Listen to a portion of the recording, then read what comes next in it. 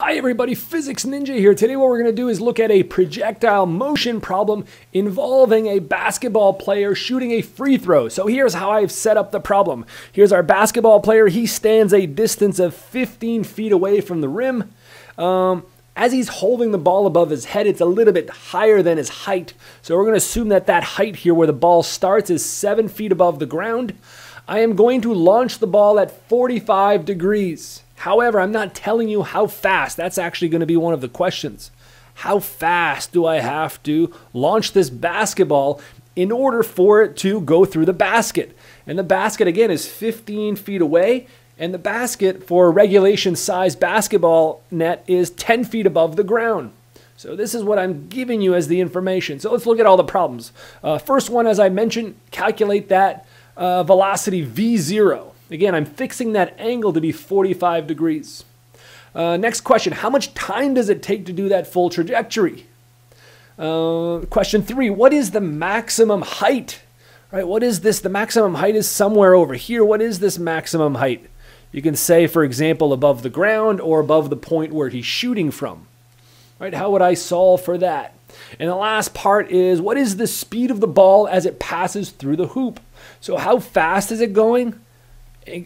And also, what is the angle that the ball is making as it goes through that rim if I've shot the basketball correctly? Okay, so again, let's try to solve all these problems here associated to projectile motion. If you have any questions, leave them in the comment section. I'll try to get back to you as quickly as possible. Consider subscribing to my channel and give the video a thumbs up if you like it. And if you don't like it, just move on. All right, let's get started. So the first thing we're going to do is, since we're going to work with projectile motion, and in all the projectile motion equations, I use the acceleration due to gravity equals to 9.8 meters per second squared. So let's work in SI units. So that means we have to convert our feet into meters. So we're going to use the conversion over here. 1 meter is approximately equal to 3.28 feet, which means that this distance here, 15 feet, is approximately equal, hopefully I did this correctly, 4.572 meters. And what else? The other thing I'm going to need is, what is the vertical displacement? Again, I'm starting at 7 feet and I'm going to 10 feet. So I'm also going to need kind of 3 feet, the difference between both of those. And 3 feet is like 0.9144 meters. Okay, so I have everything I need right now. I'm going to call this horizontal displacement. I'm going to give that the letter L. And I'm going to call this vertical displacement, I'm going to call this H. Okay, so H is kind of this height here if I put it on the diagram. Right, that's only 3 feet. Because I'm starting at 7 feet and the basketball hoop is 10 feet off the ground. All right, let's first set up our equations. So we're going to need a coordinate system to start off with. I'm going to use a standard coordinate system where I have my x-axis this way, and I'm going to have my vertical axis like this. And we need to write an equation for the x direction and for the y direction. So in the x direction, again, I'm looking for the displacement. In this case, I know the displacement is delta x. And I know I'm going to go a certain distance L. So that is actually my displacement. If you remember now from your class, the projectile motion equation for the x direction simply looks like the initial velocity in the x direction multiplied by time. And that's it. It's really simple in the x direction. In the vertical direction, this is what I want. I want my displacement in the vertical direction actually to be equal to the height. And again, now if I write down that equation, it looks a little bit different. I have the initial velocity in the vertical direction multiplied by time. And now I have this second term, which you can't forget about, minus 1/2 gt squared. Now think about what we know and what we don't know in this problem, right? We know L and we know H because they're given right here at the top. I also don't know what the initial velocity is because that's actually my first question right here. And I don't know time. So I have 2 equations and I actually have 2 unknowns, and that's what I have to solve for. To make this a little bit more simpler, what we're going to do here is let's eliminate these initial velocity terms. Let's write it in terms of the initial velocity of the projectile, because remember what we have here. We're launching this guy at some initial velocity V0, and we're launching it at 45 degrees. So this is what it looks like. Right? If this is my initial velocity as a vector, and the angle is 45 degrees, that means it looks something like this. right? This would be my initial velocity in the x direction, and the initial velocity in the y direction would look like this guy. So this I should be able to write right away, because I can write it in terms of the magnitude of this initial velocity and multiplied by cos of the angle theta. And this one here I can write as v naught sine of the angle theta. So what we're going to do right here is we're going to substitute our initial velocities for both of those terms, just to make the equations a little bit simpler. So we have L equals to v naught cos of theta. And again, theta is 45 in this, right? So let's not forget that. Theta is always 45 degrees. Multiplied by time. So this is really going to be my equation 1. And my equation 2 is my vertical displacement is v naught sine of the angle theta multiplied by time, and minus 1/2 gt squared. This here is equation 2.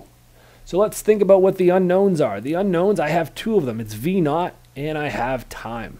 These are the unknowns. We have two of them and we have two equations.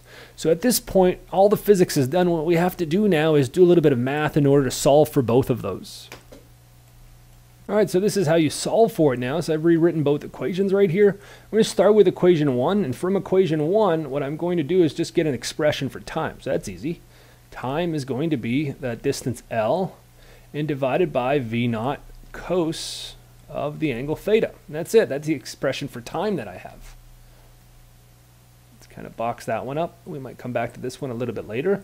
And now all I want to do here is I want to substitute that into this one and eliminate time from equation 2.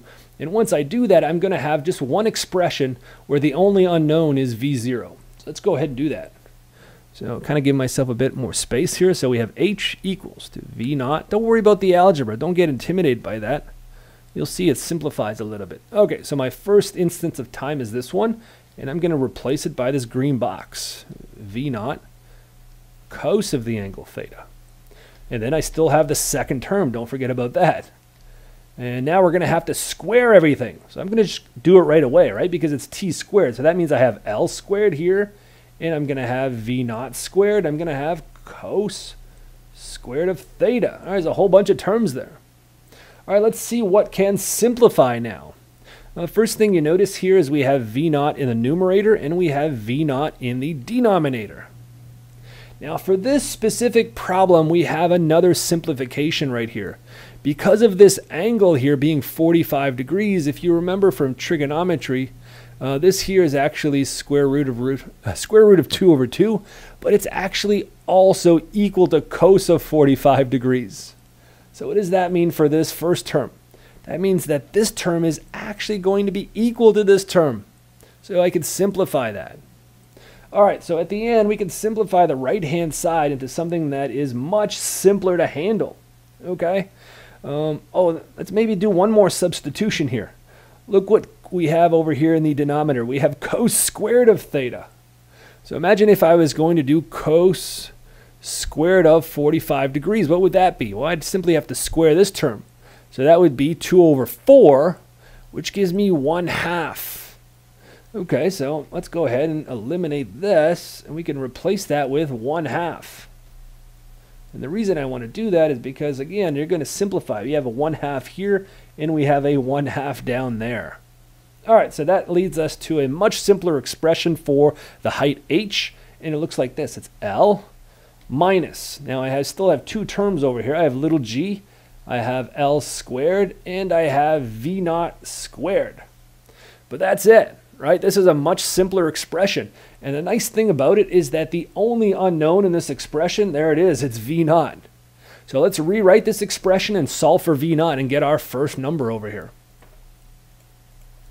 All right, so we're going to do some algebra over here. It's pretty straightforward. Let's bring this second term here to the left-hand side just to make it positive. So we have little g, L squared over v naught squared equals L minus h. Okay, I just brought the h back on the other side. And again, I'm just isolating for v naught. So let's bring that on this side and bring the L minus h down at the bottom over here. So one more step here. So you should have v naught squared is going to be equal to g L squared over L minus h. Okay, what you could do now to eliminate that square is to simply take the square root on both sides. Okay, if I take the square root on both sides, you can do this. And if you wanted to just kind of clean it up just a little bit more, sometimes teachers appreciate that. L minus h. If I take one of the L's out of the square root, I could have something like this, L. All right, and that's it. All we have to do now is substitute the values in here, and we're pretty much done. So let me go ahead and do it over on this side. So V naught. All right, so we're going to have the square root. We have 9.8 for our acceleration due to gravity. Now, remember, we calculated what those values were for L and H, and that was kind of on the first slide that I had. But for L, I had 4.572. That was 15 feet converted into meters. And then I had to subtract the height. The height was 3 feet, and 3 feet was equivalent to 0.9144, if I did that correctly. And again, you can't forget to multiply by the length here. The length is still my 4.572. Okay, so that's it. So all you have to do now is simply multiply that. Let me just make a line here so we don't mix that up. All right, and at the end, if I did the calculation correctly, I should obtain V naught, which is approximately equal to 7.48, and that's in meters per second. Okay, so there is really the answer to problem 1. That would be the initial velocity, that if I launched it at 45 degrees with this initial velocity, it would actually end up traveling 15 feet this way, and it would have a displacement in the vertical direction of 3 feet, which is what we want if the ball is going to enter that rim. All right, so good job on number 1. Let's now go through and look at the time that it takes to pass through the rim.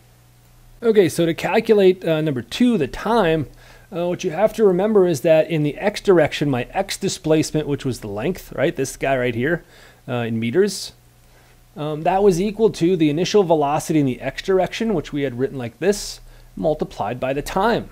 Well, if I go back to this expression now, I know what the initial velocity is. I calculated that in the first part. I know the angle's 45, and I know my distance was like 4.572 meters. So that's it, right? Let's rewrite this and calculate what the time is to get to that position. So it's simply L divided by V naught cos of the angle theta. Let's substitute all our values.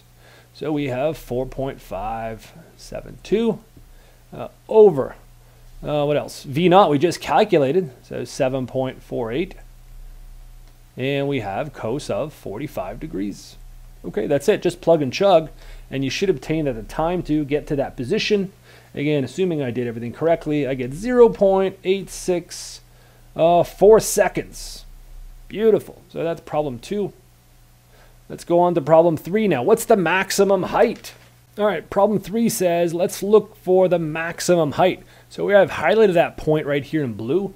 And the one thing you should remember about this specific point right here is that the vertical velocity has to be equal to 0 at that point, right? And if you remember the equation for the velocity at any instant in time for projectile motion, it's always the initial velocity in that vertical direction minus the acceleration multiplied by time.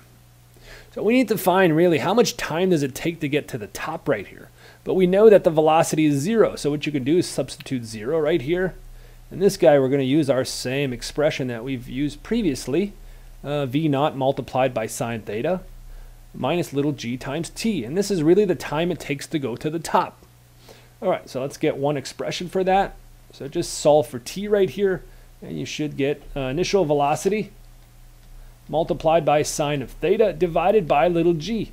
This is to get to the top. All right, so kind of important. Again, we know everything in this problem. You can get a number for that.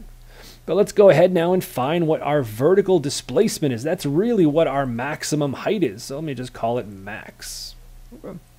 The equation looks very, very similar to the second equation I previously had. It's the initial velocity in the vertical direction multiplied by time and minus 1/2 gt squared.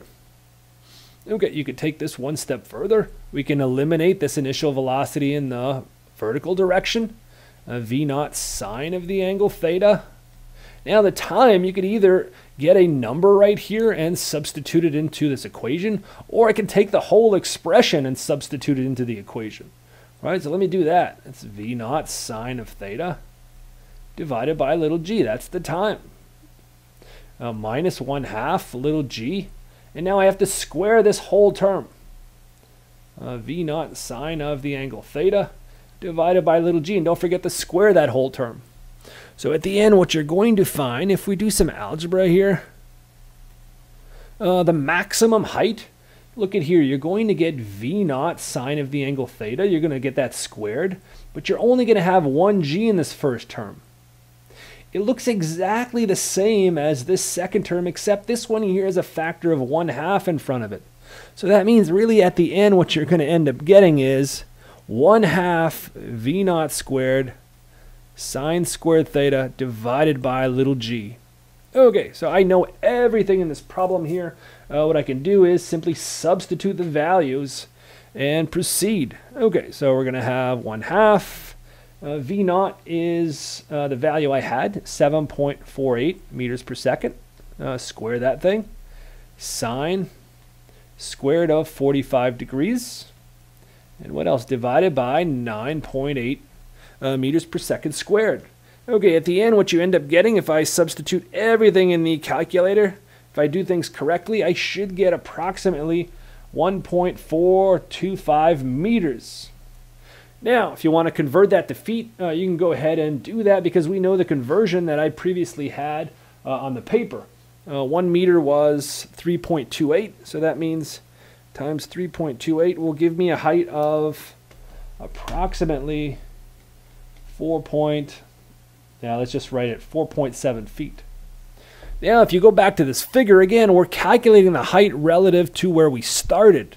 So that simply means that the height right here, this is the 4.7 feet that I'm calculating, or the 1.425 meters. Okay, it's always relative to that point. If you want to calculate it relative to the ground, you would have to add the 7 feet to this figure. Okay, so hopefully this makes sense to you. Again, you could have first calculated the time and then substitute that time into both of those values, and you would have gotten to the same expression that I got. All right, so let's go to the last problem now. All right, and our last problem here, let's clean this up a little bit. Let's find what is the speed of the ball when it passes through the rim, and let's find the angle which it passes through the rim. So again, what we're really looking at here is a ball that is going through the rim like this. So we need to find what this velocity is, and then find the magnitude of that velocity. And then if we know both components, we can also find the angle. Pretty straightforward. So this is kind of what it looks like when it goes through the rim. It has some velocity, which means I can break that down into components, which means it has a horizontal velocity Vx. And what else? So it has to have a vertical velocity, and it's probably going down, so it's going to look something like this. And this is the angle which it's going through the rim. And I'm calling it theta, but it's different from 45. Actually, let's choose a different variable. Let's choose alpha, just to clean it up a little bit. Okay, so what we need now are expressions for each component of the velocity, and that'll allow us to solve for it. So again, we're going to have two equations. Our first is for the horizontal component, and that one's easy because it's always the initial component for projectile motion. So this is simply V naught cos of 45 degrees. That never changes. In the vertical direction, what do we have? Well, we're going to have our V naught y and minus little g and multiplied by time. How much time does it take to get to this point? So this one here, we could take this a step further. Let's get rid of the initial velocity and write it in terms of the angle and the magnitude of the initial velocity. So we have V naught sine of 45 degrees and minus little g multiplied by time. Okay, so I can calculate both of those because I know the time that I have to evaluate this. All right, so let's go over here and I'll calculate things. So Vx is going to be equal to 7.48 multiplied by cos of 45 degrees. All right, I think I did that correctly. That should give me 5.29 meters per second. That's our x component. And my vertical component, again, substituting into my second expression here, we get 7.48 sine of 45 in this case, minus 9.8. And again, the time that you're going to use over here, be careful with this one, it's the time that we calculated previously, right? 0.864 seconds. Okay, So plug that into the calculator, and lo and behold, you get a negative number, and that's okay. 3.18 meters per second. The negative sign simply tells me the direction, and I know the direction is going straight down. All right, what we want to do now is calculate the magnitude of this vector right here. So for this, you simply use Pythagorean, and we have Vx squared plus Vy squared. Okay, these are my Vx and my Vy values. Pretty straightforward to do that. Put that one in your calculator, and I think I found 6.17 meters per second. All right, my last little bit that I want to do is I want to find what this angle is. But again, if you know everything about this triangle, we should be able to use some trigonometry in order to solve that. All right, so let me kind of go over here, and I'll do this last section. I'm going to use tangent. Okay, so it says tangent of the angle alpha is the opposite over the adjacent. So in this case, it's Vy. It's a magnitude over Vx. And here I'm just going to put the magnitude here, so it's going to be 3.18. So alpha is the inverse of Vy over Vx. Okay. Alpha equals tan of minus 1. What would you get here? 3.18 over 5.29. All right, put that in the calculator. In the end, the last thing we're going to get is that angle. Calculator was in degrees, and I calculated 31.0 degrees. Okay, that was the angle at which this ball here is entering the rim. So I'm launching it at 45, but up here, I'm still 3 feet above the launching point. The angle is making an angle of 31 degrees with respect to the horizontal, the way I've defined it here. All right, folks, that's it for me. Thanks for watching. Hopefully you understood this problem.